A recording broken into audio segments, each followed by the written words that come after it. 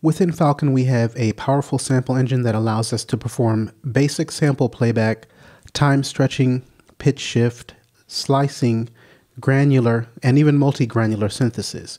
And we're going to take an in-depth look at each of these in future videos, but in this video we're going to create a foundation of understanding by starting with the basic sampling oscillator and the features of the sample edit window. This will then help us to have a better understanding of the sample edit window and its parameters, which will then serve us well when we move on to the more advanced sampling oscillators. So let's go ahead and jump right into this. Now there's a couple of different ways that we can go about loading our samples or sample oscillators within Falcon. So one of the first ways or methods that we can use is by coming to the oscillator browser here. Then we can see we have the sample folder, and if we expand that out we can see all of the different types of sample oscillators.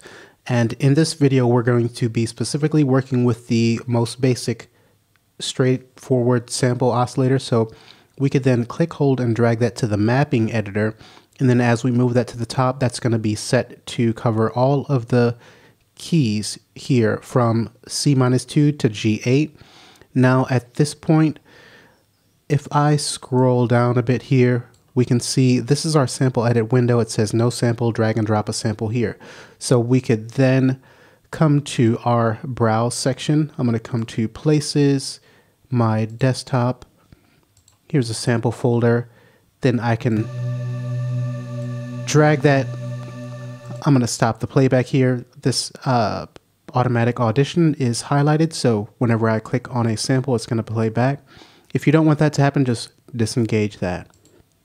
But now we have our basic sample oscillator loaded along with a sample. Now, a quicker way that we could go about doing this is I'm going to select the key group here and press delete on the QWERTY keyboard to get rid of that. We can just drag a particular sample in directly onto our mapping editor. I'm going to stop the auditioning, and then now we have, if I scroll down here, our basic sample oscillator and our waveform loaded. So that's of course much quicker. You would just navigate within the browser to the specific audio sample that you like to load, drag that onto the mapping editor, and place it on whatever group of keys that you'd like. All the way at the top, it's going to set that sample to playback across all keys. And then now we're loaded here and ready to go. If I use my controller, I'm working with the Atom, I can then play that sample back. Now another thing to keep in mind of is the root key. And when I dragged that sample in, it placed it on D3 for the root, but I want that to be on C3. So I'm going to come up to the top of the mapping editor and just click, hold, and drag that down to be C3, and we can see that that changed. So whichever key is highlighted in red, that's going to be your root key. And you can always come to root, click, hold, and drag up or down to change that, or you can double click to manually input a value. Now, since we're specifically going to be working with this basic sample mode and the sample editor window, that's all that we're concerned about in this tutorial. I'm going to clear everything else out so we can just have a very basic view. So I'm going to hide the modulation panel. I'm going to hide the mapping editor. We've got that mapped as we'd like. I'm going to hide the program panel, the layer panel, as well as the key group panel. So all I really want to see is the oscillator section. And I'm actually going to come down to the bottom and drag this out so we can get a better view of this horizontally. And just keep in mind that when we drag the audio sample in, it's going to automatically set it to the basic sample oscillator, which is labeled sample.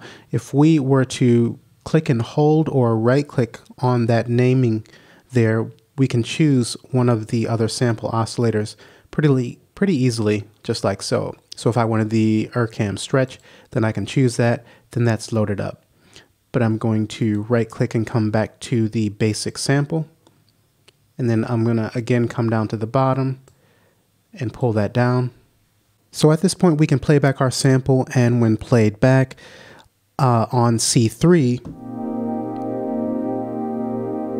This is going to be our root note, and this is going to be playing back the sample at its original pitch. Anything that we play above or below that sound will be pitched up or down, and the playback speed will also change in relation. So if I play further down, then that's going to play back slowly. Okay, and then if you're using Falcon, then this is probably a no-brainer to you, so we're not going to spend much more time talking about this particular sample engine, and we're going to move on to focusing on the parameters and features of the sample edit window. But before we do that, just know that if we come back to one of these other sample engines, say the stretch, this is going to allow us to play the sample at a higher or lower pitch while keeping the same playback speed. Okay, now this is C3, the original. If I come lower, okay, so that's what the stretch is going to allow you to do, and you can adjust some settings here to achieve a higher quality. We can also come to the ERCAM stretch here, and so if I play back at the original pitch, we can see that speed. If I play an octave up, we're still playing at the same speed but an octave up. If I come down an octave, still the same thing, same speed but at a lower octave. Okay, so let's come back to the basic sample mode, and again I'm going to expand out the bottom. Okay, so let's just start from the top and cover the sample edit window and make our way across that. And if you noticed, this was closing out, so if you click once on the sample header here, then it's going to close out the sample oscillator. We also have a power button that we can click on and off to engage and disengage this oscillator. We have this plus symbol where we can come and add an additional oscillator. It could be one besides the sampling oscillator. So if I wanted to add the additive oscillator, we can do that, and it's going to be on the same key group, but I'm going to hit the X to close that out. Then moving over to the right, we have a sample information button. So if I click on this, then we can see more information about the particular sample that we're working with. So at the very top, we have the file location or the file path to where this is stored. This is on my desktop in a folder labeled samples, and we can see the sample name. We can also see the bit depth, the sample rate, whether it's stereo or mono. We can see the length of the file, as well as the length of the file in frames and its size. So we can just toggle that on by clicking this icon here. Next to that, we have show oscillator parameters. So if we click that, we can show the different parameters that are available for this sample, this basic sample oscillator. And this is going to apply to any sample oscillator that we're using. So if I change this to the, say, the multi-granular, these are the different parameters that are available for it. And you can see that this is active. If I disengage that, then those go away. So this is going to apply to whatever type of sample oscillator you're working with. And for the basic sample oscillator, we don't have many options here. We basically have a sample start, and this is going to be based on a percentage that's tied in with your start and end markers, as we can see here on either side. So if we were to, say, set this to 50%, then when I trigger, we should start playback right in the center of this sample. Okay, if I were to change that to around 25%, then we should start a quarter of the way through here. Okay, so we can adjust with the dial here by clicking and dragging or using your mouse wheel. When you hover, you can also double click and manually enter in a value.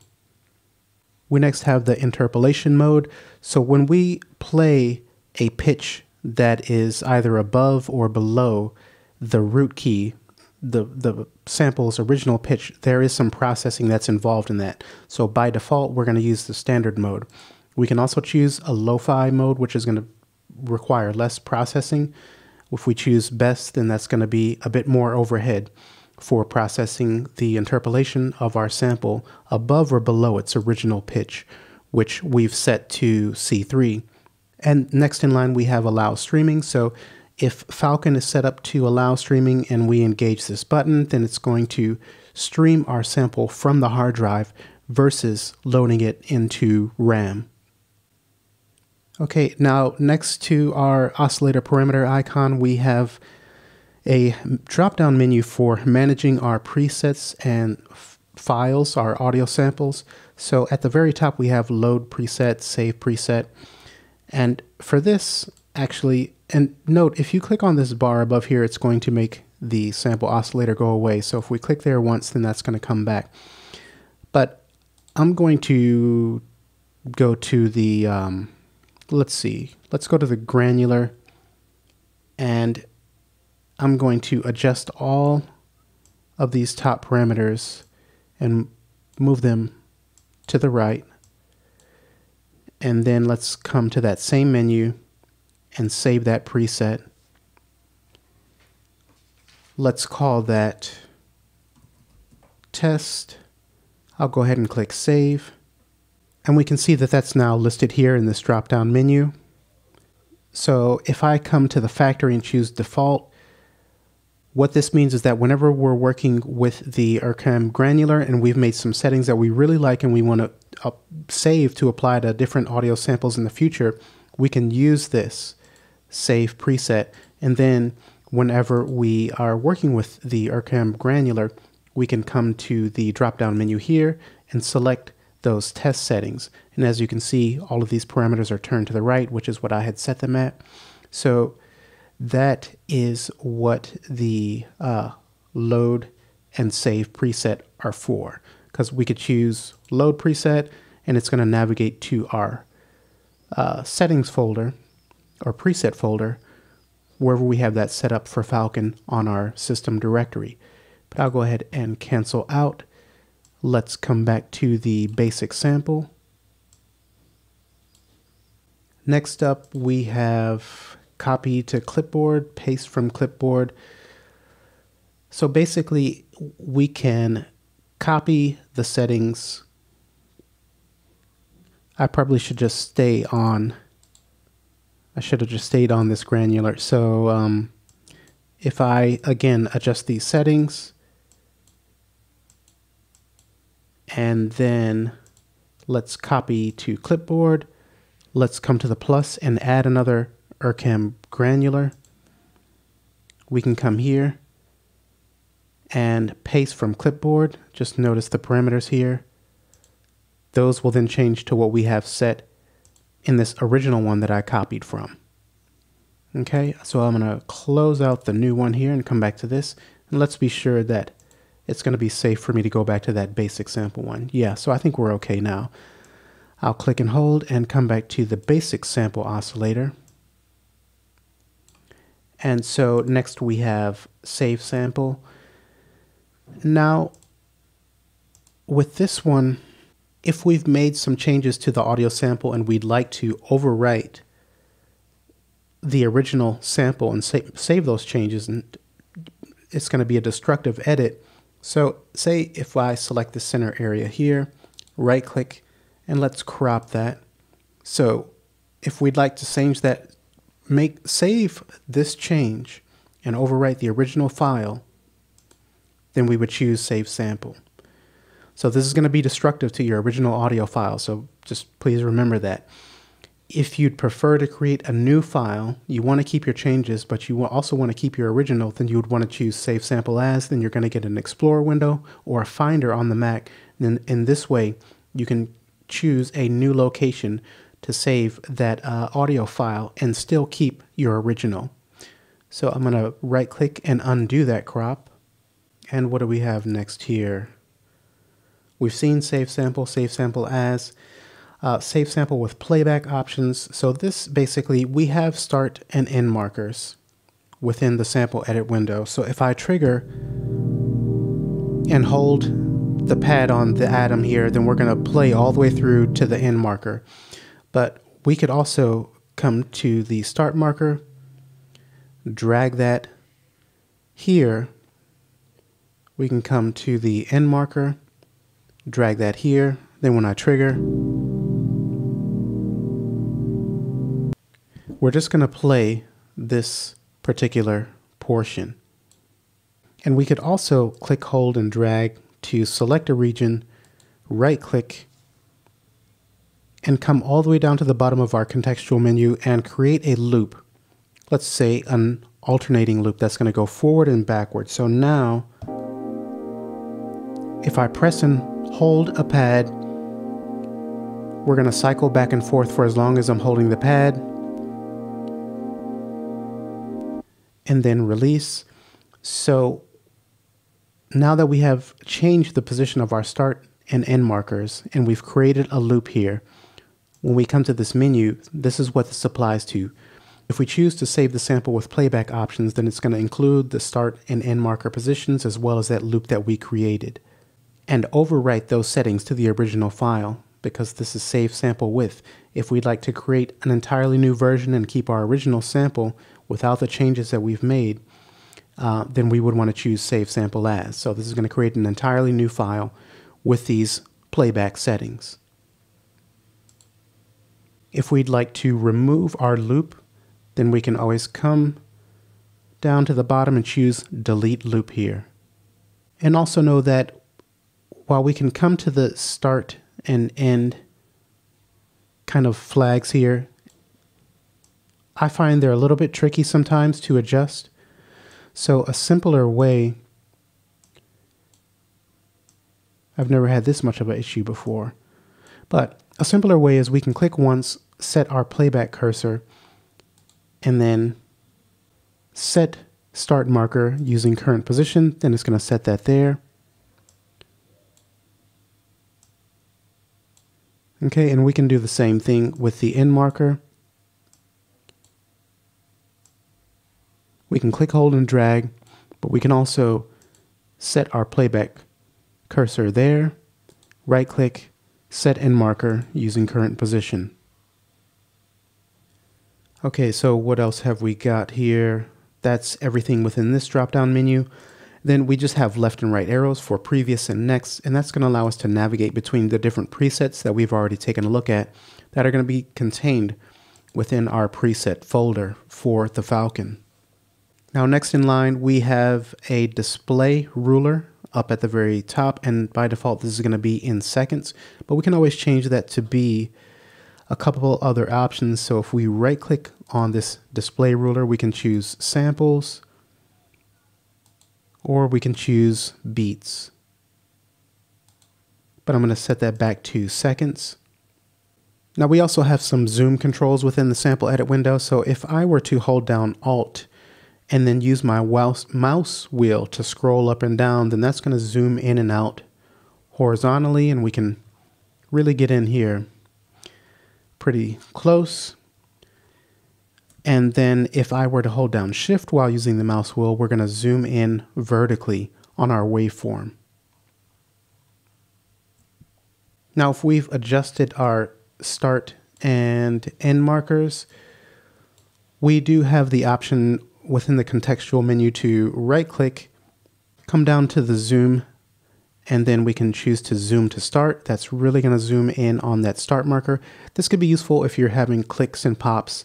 Say you've set up a loop and you're having clicks and pops, or you're just playing back regularly, then you can come in and make really fine adjustments to the position of the start marker.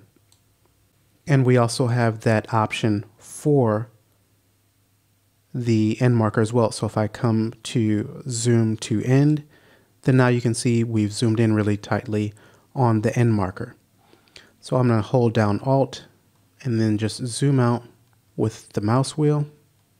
And I'm going to set our start and end markers back to their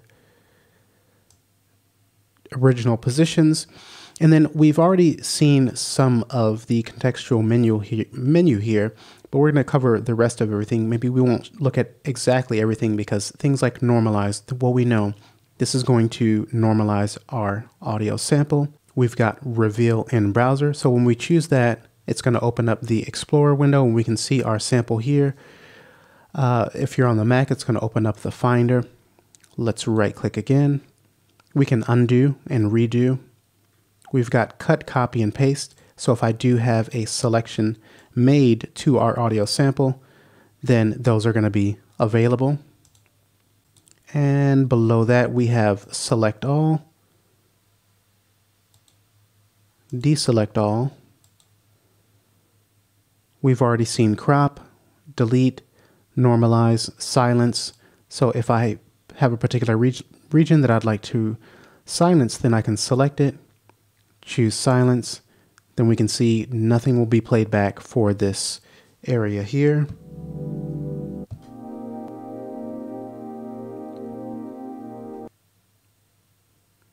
Okay, I'm going to undo that silence. What have we got? We can reverse. And actually, let's work with a different sample. Got a little ping pong ball here, so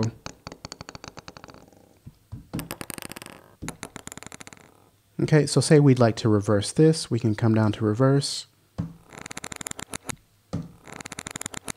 which sounds pretty cool.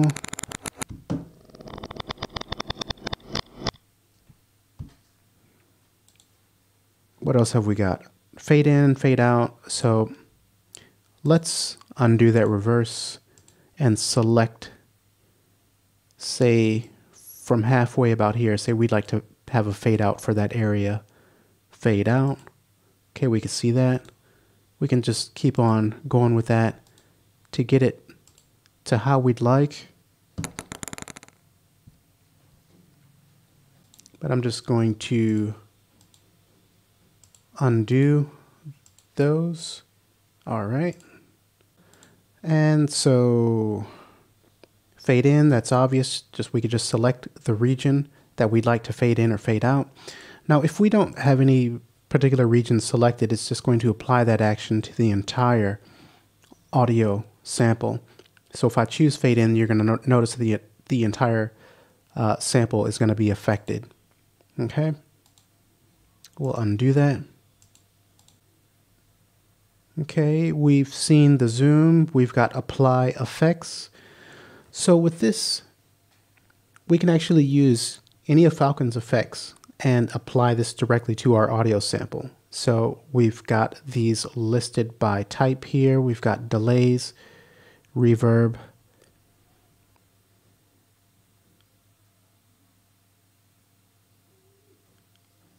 let's try spark verb.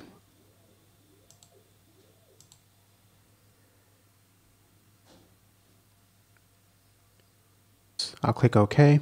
I can see the waveform did change here, so okay.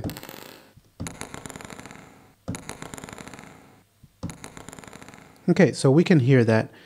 I just probably wasn't changing enough of the settings with those previous other effects. So let's undo, apply that DSP. Undo, apply DSP. What else have we got? Apply effects, play selection. So this is basically going to play back a particular section that we may have selected. And there is a shortcut key for that, so Control plus Spacebar.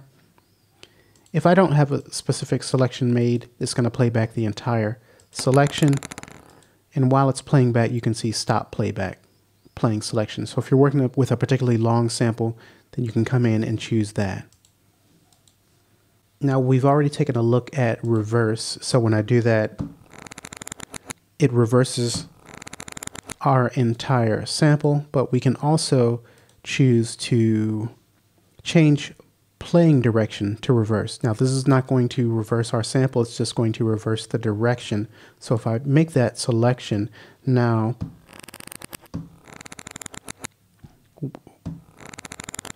we're essentially starting from the end marker and then playing to the start. In order to change that back, we could just come back down to the bottom, change playing direction to forward. Okay, what else have we got? we've seen set start and end markers to current position, set as one shot. So by default, when we load these samples, I'm going to need to hold down the pad or the key on your controller in order to play back the entire sample. If I press and release, the whole sample will not be played. And this is essentially related to, let's show our mods panel. And we can see our release setting essentially is set to 50 milliseconds. So one thing we could do is just raise this up, and then if I press and release, it's going to play that back. Okay, but when we have this at the default, say I'll just leave that at 31. Actually, I want to take that up just a little bit more. Okay, 1.66 milliseconds. I'll press and release. Okay, we can see that that's not going to play all the way through. But if I right click and set this to one shot, I can press and release, and it's going to play our entire sample back.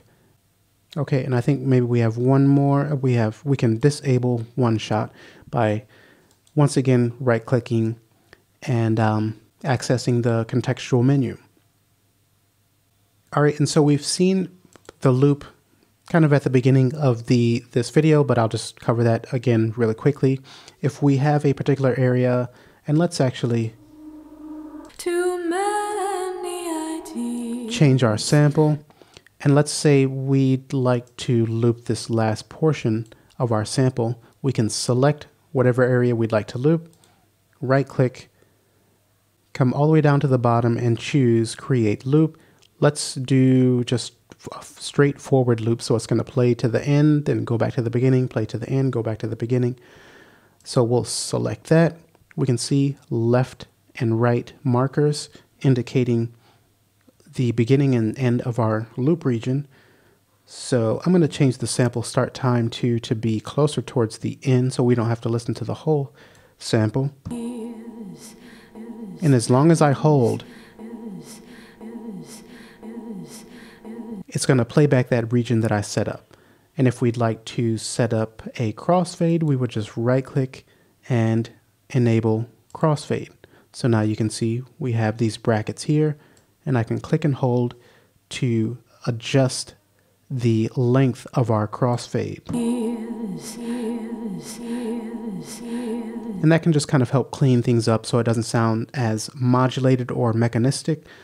So yeah. If you'd like to remove your crossfade, just right click and disable crossfade. If you'd like to remove your loop, just right click and delete loop.